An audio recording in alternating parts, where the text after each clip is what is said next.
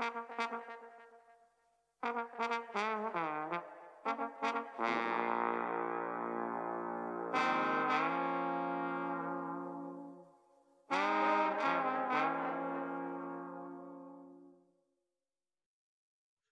welcome to Roots to the Bone, the channel dedicated purely to ska and reggae trombone.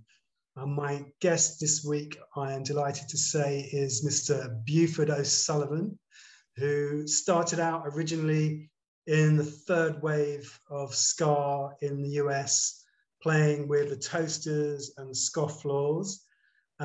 He has played with the likes of Antibalas Afrobeat Orchestra, Lee Perry, Dave Hillyard and the Rocksteady Seven, Brooklyn Attractors, New York City Ska Orchestra, Dub is a Weapon, and he's also been a long-standing member of Easy Star All-Stars. And I guess that means you played on Dub Side of the Moon, right?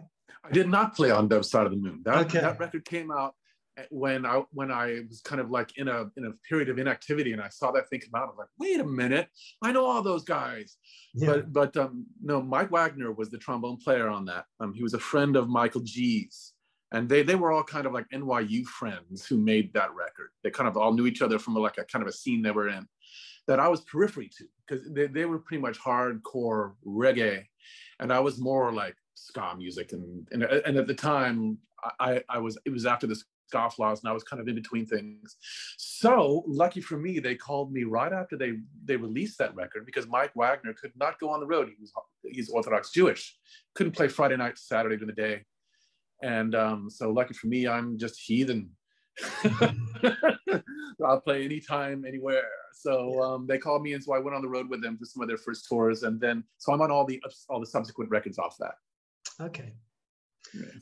So what was the band that introduced you to ska, and can you remember that moment, how your life changed and you became, you got swept up?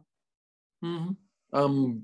Seriously, I was ready to quit the trombone. I think I was 18, and a friend of mine from Italy had a mixtape of all of them, Specials, Madness, Bad Manners, Selector, all of the British stuff, with Skatalites, with old, like Ball of Fire was mixed on the tape. And I heard that, and I heard trombone all over it. I was like, wait a minute, there's horns on this, there's trombone. Who is that trombone player? And so Specials, Rico Rodriguez, he's the first one I kind of became aware of. And then as I went through that tape, I learned a little bit more about it, and then heard about Don Drummond from the Skatalites, and noticed that kind of both those players had a phrasing that really appealed to me. Whereas a lot of jazz and funk trombone players are technique based and as fast as you can arpeggiate and chromatics and do all of that stuff.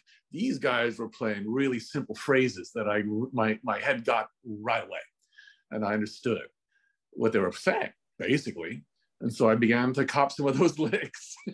And I joined a band that was kind of more of a new wave band.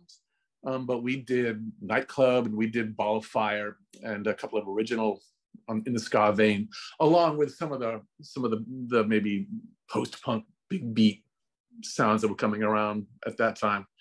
And so it just kind of always followed me. And when that band was called Big Noise. And I remember when that band broke up, I went to New York, and one of the periods where I was kind of looking for gigs, didn't have much going on, moved in with a roommate. He happened to have the first Specials record. I was like, oh, I haven't listened to this in a couple of years. Put it on. I was like, oh yeah, that's why, And I would run into the Toasters, and this was late 80s. So I'd run into the Toasters at various shows and see them play. They had the Unity 2 singers at the time, and I forgot her name. There was a woman playing trombone for the Toasters at the time. Shoot me, I can't remember her name. And then I ran into Mike Drance and Richard Brooks on the street in New York. And I was carrying my trombone. I was going to a jam session. Said, hey, you like ska music? I was like, yeah, sure. And they said, come out to Huntington. we got a rehearsal and a gig for you. And so I did. I took the train, which is kind of, in London, it's kind of like going down to Brighton. It's kind of about the same distance. So I took the train out to Huntington, Long Island, practiced with them. They liked it. I did a show with them out there, and I stayed with that band for over 10 years playing it. And at the same time, the Toasters were pretty much professional outfit touring Europe tours and States tours. And they needed a sub trombone player for Eric Storkman. So I did that. So I began subbing.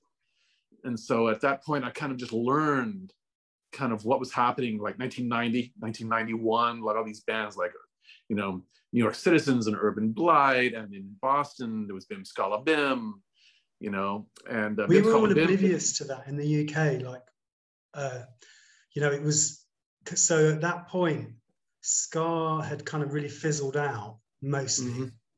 Yeah, the two-tone thing, you know, by the early 80s, it fizzled out. And then there was this slight revival in the late 80s with Gaz Males, the Trojans, Maroon Town, Potato Five, Forest Hillbillies. Right. But it was very sort of, it was quite underground. It wasn't an explosion in the same way as two-tone had been. Yeah. But I don't think we were really aware, I certainly wasn't, that there was anything happening in America at that point in time. It was pretty urban. It was mixed with kind of the late 80s, early 90s urban beats and urban vibe, urban blight, you know. The skies were all orange at night, you know, because of the lamplights, and there was a crack epidemic that was beginning to come down a little bit, but still causing a lot of urban decay. And so a lot of the bands had that messaging, really, you know, and Bucket, you know, coming from England, having seen the first part of it, kind of brought his very intelligent political sensibilities about it, you know. At the same time, he was kind of a rough boy himself. So, you know, he's, you know, he plays some sweaty punk rock. Is this who founded Moonscar Records? Yeah, Bucket, Rob Hingley. Yeah, he's Devon. He's from Devon. And moved to New York in the 80s. And he's a enterprising soul. So he was managing the Forbidden Planet science fiction store on Broadway in New York. At the same time, he had the Toasters. And so, you know, so he was really out and about on the scene.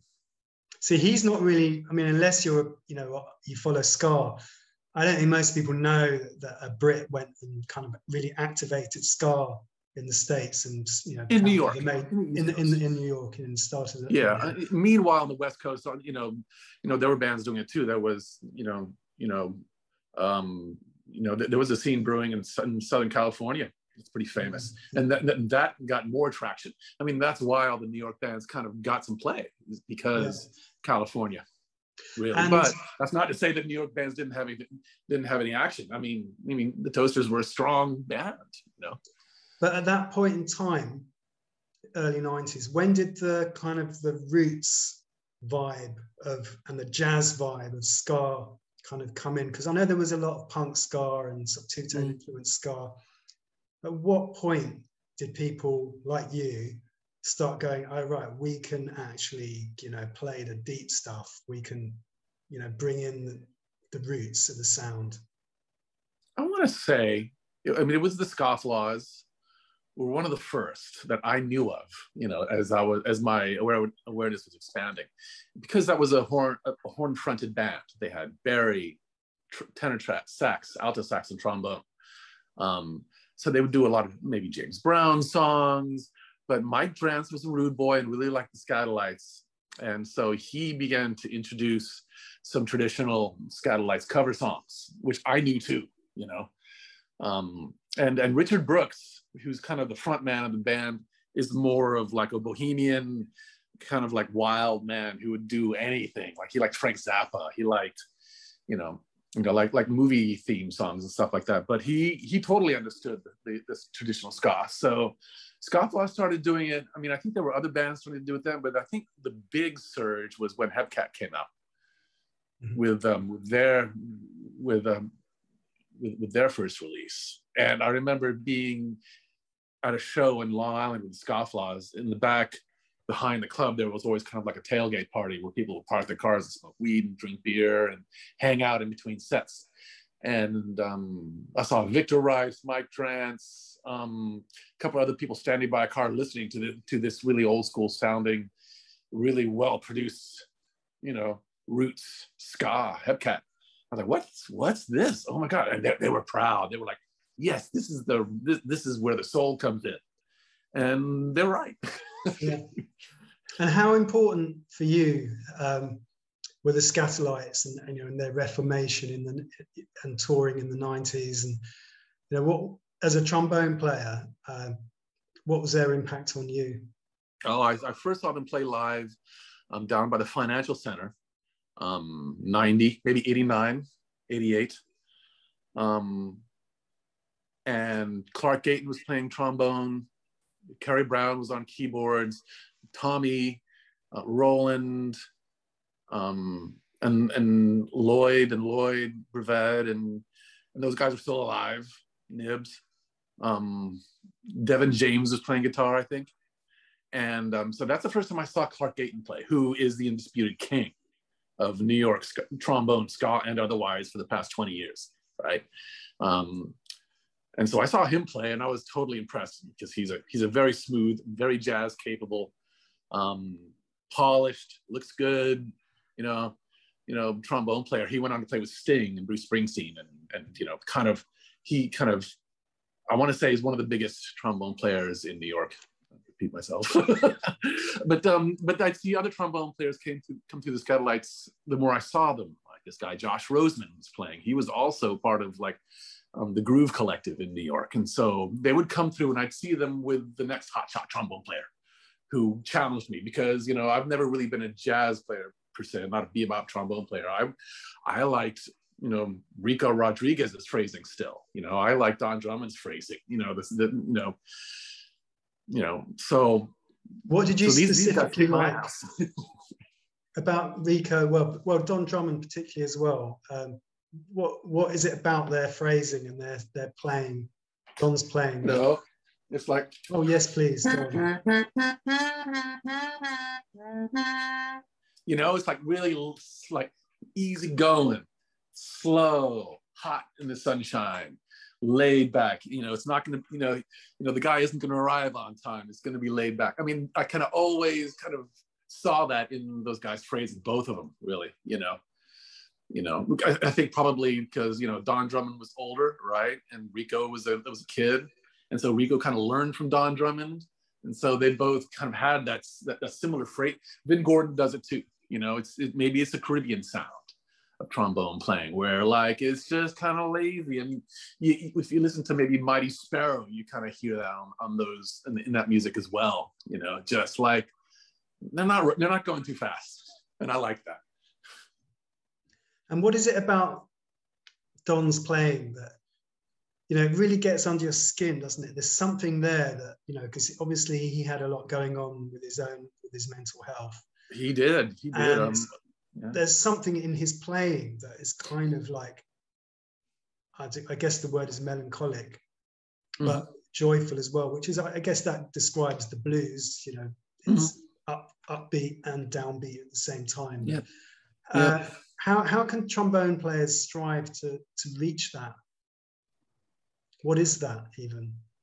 Well, this melodical playing. Really, for me, where it hits me is when they're playing melodies. When a trombone player starts getting really technical, and he went to conservatory and he's amazing, he's on fire, and yeah, dude. I mean, it sounds great. When Rico Rodriguez plays, on Ghost Town, it's behind the beat, it's stretched back, and it is sad, and it is mournful, and it's lyrical, and it's bluesy because those guys maybe didn't have the easiest of lives. And so maybe, Drummond's conflict inside probably came out in his playing in a dark way in some of his musical choices. And people know for sure that life isn't all happy, happy, happy. It isn't all hero worship, it isn't all technique. It isn't all, showing off. It's singing something, which those two guys did, Like Jack Teagarden did the same thing with Armstrong, like not right? It's bum bum bum bum, really easy going, and the way he sang was easy going, and people like easy going. people, you know, I mean, especially now, times of war and plague, right? People are gonna want to hear "We'll Meet Again." Don't know how, don't know when. Sometime, you know, they want to just hear a simple melody, just like, you know, take them away. And, you know, I don't know, maybe, you know, newly independent Jamaica had some stress that people wanted to not feel. Yeah. You know, just London, getting back to that yeah. Ghost Town solo. When I went to the Rico's sort of farewell after he'd passed away, there was at the Hootenanny in Brixton, there was a special event which Jerry Dammers hosted, which Vin Gordon played, and Jerry Dammers said that the 12-inch version of Ghost Town, the trombone solo on that, he felt was the pinnacle of all the music that the specials produced, was that trombone solo of Rico's. And I've asked Rico about it as well. I actually once, I interviewed Rico, and he asked if he would, I asked if he would play it for me, and he refused. He said no, because you can't, his answer was something along the lines of, you can't replicate a mystical moment. You can't replicate it. Yeah. So, yeah. Anyway. And London bombed out. You know, I guess that was about the time the Falklands, or maybe before the Falklands, right? You know, again, yeah, before, a little bit before, yeah. Yeah. Like a couple of years. There was real sadness. There was real darkness, like real darkness on the street. Yeah, you know. I remember it. I was just about, you know, 10, 11, 12, 11, and yeah, it was a dark time. Yeah. And then and it was an explosion of music, the two-tone thing. Wow. Yeah. So I mean, I was gonna say that I think that's why those guys reach people, and those solos reach people. I mean, even if you're not in ska scene, you know, that melody's gonna get you, because, you know, it has a lot of different layers and reasons to be. Yeah. Okay, well, just to wrap up, I'd like to ask you something that I'm asking everyone who's going to come on here. If you have a couple of tunes, I'm building up a Spotify playlist of ska and reggae trombone tunes. So do you have a couple that you'd like to add to the playlist? Well, one of my favorite ones is Heavenless. I don't know if you have that on the playlist. It's already on there. In fact, we've got two versions of it. The original and an update. What about Scarface? You have Scarface on there? Scarface. Yeah, that comes up on Rico playlist. It's real good. It's a rocking one. Scarface. I don't know that tune. Oh, what era of Rico is it? I don't know. It's on a Palma compilation, I think. Okay, so it would be like a sort of early reggae Rico. Yeah. Okay. Yeah. I'll probably have another one another one from a different is, you know, I mentioned Bim Scala Bim. You know, my favorite trombone players are maybe those that maybe have more of a personality and have an original statement. I always felt Vinnie Nobile had that. Vinnie Nobile had a phrasing that other trombone players tried to emulate. You know, like so I would say Good Dog Ska by Bim Scala Bim. Okay, that's a good one, and I think that's really early. If it's fourth wave, it's early fourth wave. It's maybe 1990.